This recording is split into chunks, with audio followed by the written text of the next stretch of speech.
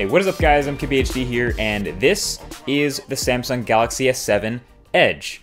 And by popular demand, this is a quick video about just all the differences between the Galaxy S7 Edge and Galaxy S7, and maybe which one you would want to pick if you're torn. So this video can be pretty short because Samsung simplified their lineup a lot from last year, where they had a Galaxy S6, Galaxy S6 Active, Galaxy S6 Edge, and Galaxy S6 Edge Plus.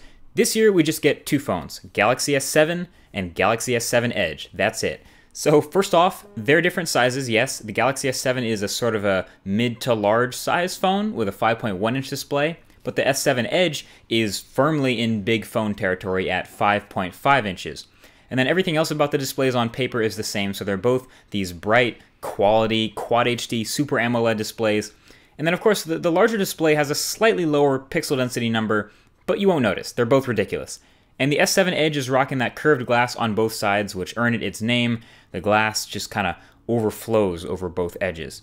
Now, something barely talked about besides the different screen sizes is some other dimensions. The Galaxy S7 Edge is 0.2 millimeters thinner and 5 grams heavier than the regular Galaxy S7. Now, being heavier makes sense since it's a bigger phone, but the bigger problem of the old S6 Edge was the sides being hard to hold since it felt kind of like a blade in the hand. But Samsung did some work with new shaping on the back and side metal rails here of the phone. They're different this year, and it's not as hard to pick up or literally a pain to hold even when the Edge is so thin. So the shape of the Edge is still very much different from the regular S7, but it's less dramatic while still being easily one of the prettiest phones out there, hands down. Now, one of the other hardware things is the larger Galaxy S7 Edge also has a pretty significantly larger battery. Now, since it also has a bigger screen, the translation to battery life is a little less significant, but I actually do see a bit of a difference. I'd say maybe 10 to 15% longer battery life in the S7 Edge thanks to the bigger battery. And that right there is enough of a reason for me to really like having the extra space inside. And then lastly, of course, with the curves on either edge of the display, Samsung built in some software into the S7 Edge to take advantage of it. And the software is better than last year, but could still be better. Here's why. So it still has this tab to swipe out from the side to get to some shortcuts. And then you can keep swiping, of course, to move between different pages of different styles of shortcuts. So first of all, you can choose where exactly this tab is on your screen. It just kind of lives there. You can put it top right, top lower right, top left if you're lefty, bottom left, wherever you hold your hand. It's supposed to be easily accessible with your thumb. And you can have it be smaller, bigger, more or less transparent, even invisible, whatever.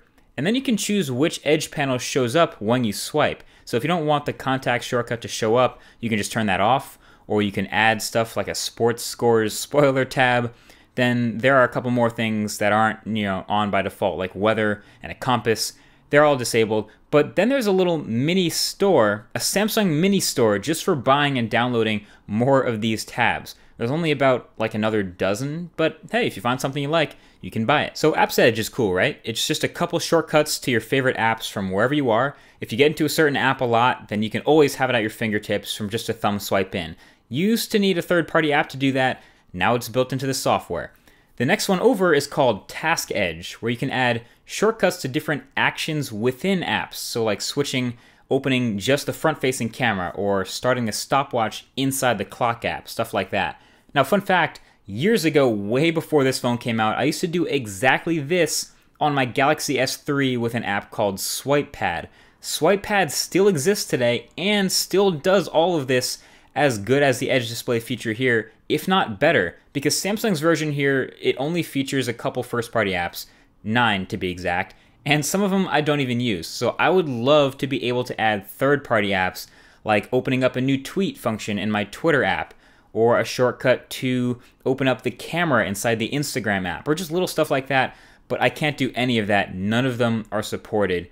There is so much that could make this Tasks Edge section like my favorite Android skin feature ever, but I just don't think they even plan on adding support for third-party apps. So for now, it's just a couple of things that you may or may not even use. Anyway, past that, you have People Edge for your contacts, and the Yahoo Sports thing, this favorite NBA or NFL or hockey or baseball or whatever sports teams you watch. And I threw in a calendar in there too for myself, but that's pretty much it. You can swipe between these tabs from wherever you are on the phone, and they're quick and handy access. And that's about it for the Galaxy S7 Edge. a bit of software, a little bit of curvy glass that make this phone different from the regular S7, which has its own entire review, of course. Everything else is the same, from the camera to the speakers to the buttons to the internal specs, both flagships in their own right. So at the end of the day, the answer to a question a lot of you guys were asking is which one I prefer between the Edge and the regular S7, and I definitely prefer the Edge for the two reasons. One, I have bigger hands, I usually use bigger phones, and two, I'm a bit more of a power user, and the larger battery is definitely a big help here. I would almost never recommend actually the regular S7 over the Edge unless you really don't like the Edge features or you have particularly small hands, but even then, the regular S7 is not the smallest phone in the world anyway. So yeah, I tend to recommend the Galaxy S7 Edge a lot more than I recommend the S7. That being said, thanks for watching this quick video. Let me know what you guys think, which one you guys like more in the comment section below that like button, and I'll talk to you guys in the next one. Peace.